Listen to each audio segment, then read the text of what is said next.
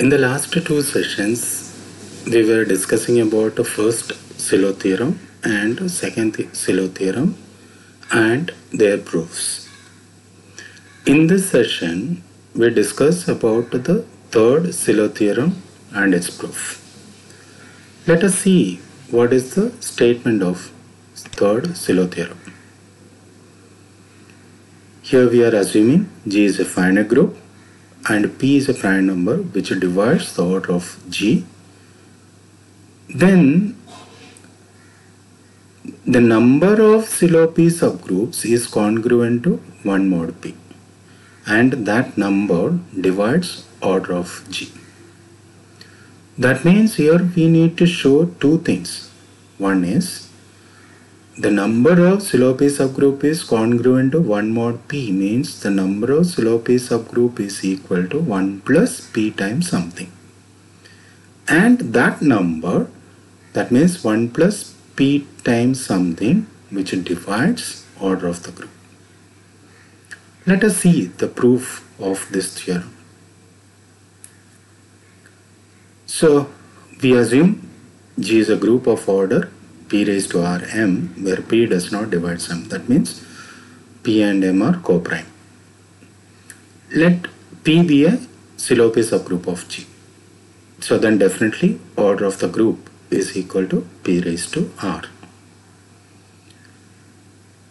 Let S is equal to set of all distinct Sylow P subgroups of G.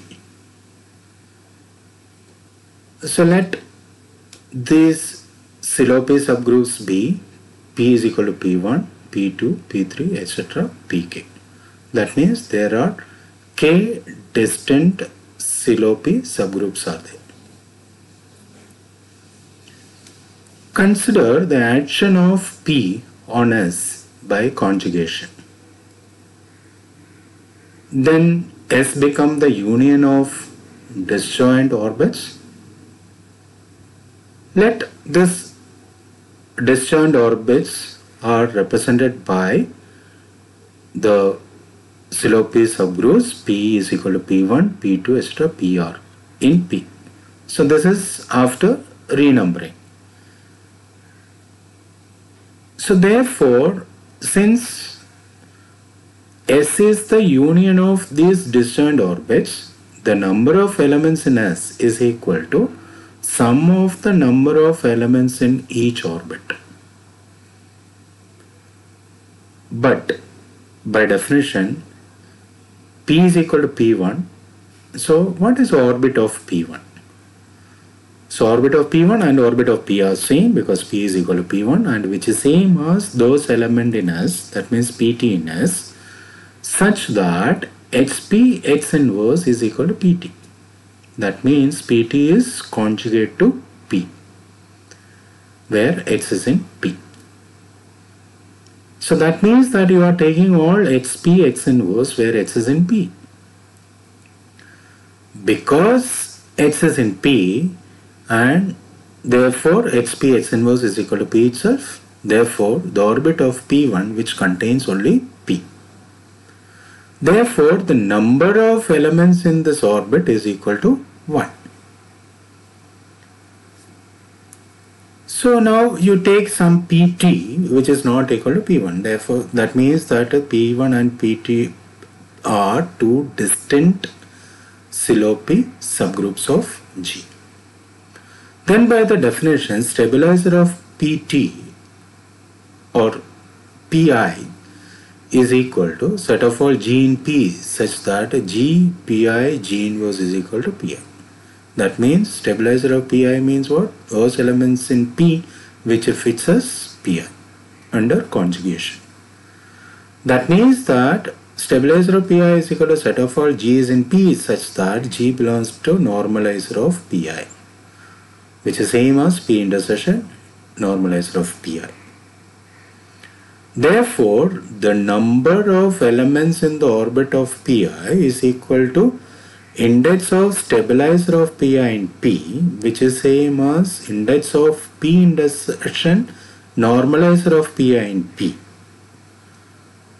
Since orbit of pi divides the order of the group, that means here it is order of p, index of p intersection n of pi in p divides order of p, and order of p is p raised to r.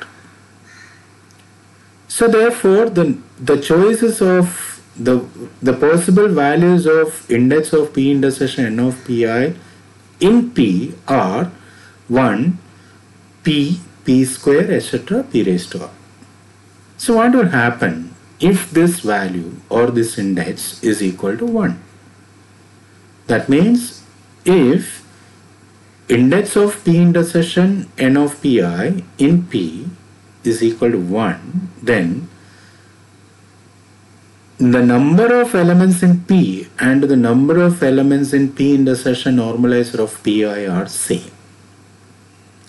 But we know that p intersection n of pi is a subset of p, and both of them having the same number of elements, so therefore both the set will be same. That means p intersection normalizer of pi equal to p. This means that p is a subset of n of pi. So but that means that p is a subgroup of n of pi. So, but we have the natural canonical homomorphism. It's a projection map pi from n of pi to n of pi mod pi. So since p is a subset of n of pi, we can restrict this homomorphism to p. Therefore, we get a homomorphism pi from p to normalizer of pi mod pi, which is given by pi of x is equal to x pi, where x is in p. But order of p is equal to p raised to r. Therefore, every non-identity element in p has order some power of p. So, but the order of pi is equal to p raised to r, because pi is also a Sylow P subgroup. So which means that p never divides the order of the quotient group n of pi mod pi, because pi is contained in n of pi and order of pi is equal to p raised to r. So there is no factor remains or terms in p remains in this order. Therefore p never divides the order of n of pi mod pi. Therefore this group, the quotient group, does not have an element of order p. That means no element in the quotient group n of pi mod pi has a power of p. So therefore every element in p that has order equal to some power of p, that means every non-identity element of p that will be maps to identity element of the quotient group. Why it is so? Because under any homomorphism, order of the image of an element divides order of that element. So therefore this is possible because the quotient group n of pi mod pi does not have an element of order p.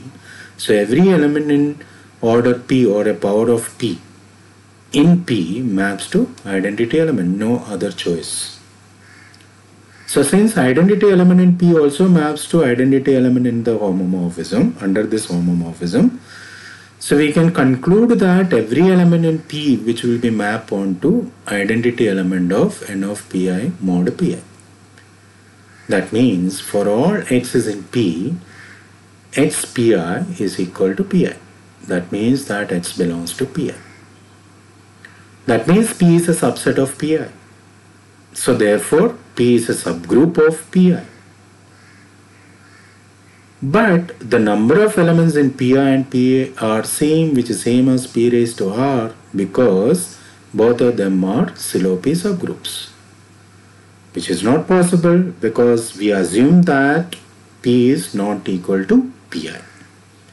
So that means that the number of elements in this index or the index of P intersection n of Pi in P, which is not equal to 1.